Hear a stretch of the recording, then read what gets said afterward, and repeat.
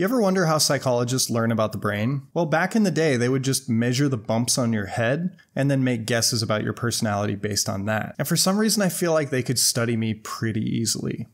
Anyways, we don't do that anymore. Now we stick people in brain scanners. So in this video, I'm going to cover the 5 most commonly used brain scanning techniques. And first up, we have the EEG. The electroencephalogram is a tool that is used to measure the electrical activity of the brain. When doing an EEG, they basically put a bunch of electrodes on your scalp to detect and record the electrical signals produced by your brain's neurons. EEGs are commonly used in research and in clinical settings to study brain function and diagnose certain conditions like epilepsy or sleep disorders. And one really cool thing about the EEG is that it gives you real-time information. So researchers can actually see when a person transitions into a new stage of sleep. Or if you do it while the person's awake, you can actually train them to alter their brainwave activity. And this type of training is called biofeedback, and it can be great for people who have anxiety or ADHD. Up next, we have the CAT scan. A CAT scan, also known as a CT scan, is an imaging technique that uses X-rays and computer processing to create detailed cross-sectional images of the brain. It involves taking a series of X-ray images from different angles and then reconstructing them into a 3-dimensional image. CAT scans provide detailed information about the structure of the brain, including the presence of tumors or other types of brain damage. The strength of a CAT scan is that it's really fast. So if you're scanning someone who doesn't want to sit still, you can still probably get the job done. The weakness is that CAT scans don't provide very detailed images of soft tissue. It's an X-ray. It's better for bones than for brains. Okay, up next we've got the MRI. MRI stands for magnetic resonance imaging. It's a non-invasive imaging technique that uses strong magnetic fields and radio waves to create detailed images of the brain. MRIs provide images with much more contrast than CT scans, so they're more useful when looking for damage to soft tissue in the brain. So MRIs are commonly used to visualize brain anatomy, identify abnormalities like tumors, and to study the progression of neurodegenerative disorders. The only real downside to the MRI is that it's slow, and you have to hold really still to get a good image. And it's also a giant magnet, so people with certain implants can't do them. Okay, and the CT scan and the MRIs, they're just spitting out still images. How do we learn about brain activity? Well, for this task, we use PET scans or fMRIs. The PET scan, aka Positron Emission Tomography scan, uses nuclear radiation to provide information about brain activity and function. It involves injecting a small amount of radioactive tracer into the bloodstream, which emits positrons that interact with tissues in the brain. The scanner then detects these positrons and generates images that show areas of high or low activity in the brain. PET scans are awesome for studying brain function. By using them, we can study brain regions involved in specific tasks. For example, we could give a person this radioactive tracer and then show them some scary images. In the scanner, we would see the amygdala and the visual cortex light up because those parts of the brain are active when we're looking at something scary. Okay, the last one, the fMRI. The fMRI is just an MRI that can measure brain function, hence the F in front there. fMRIs measure changes in blood flow and oxygenation levels in the brain. It provides information about brain activity by detecting the blood flow response associated with neural activity. By comparing images taken during different tasks or stimuli, researchers can identify which brain regions are active during those activities. So how good are these imaging techniques? Well, unfortunately, not nearly good enough. Professor Joseph Ledoux, who is a super famous researcher on human emotion, has explained it by saying we're basically trying to learn about New York City by looking at a map of New York State. The images just aren't good enough yet. So I guess we can look forward to some interesting studies when they improve. Okay, that's it for brain scans. In our next video, we'll look at how the brain can adapt.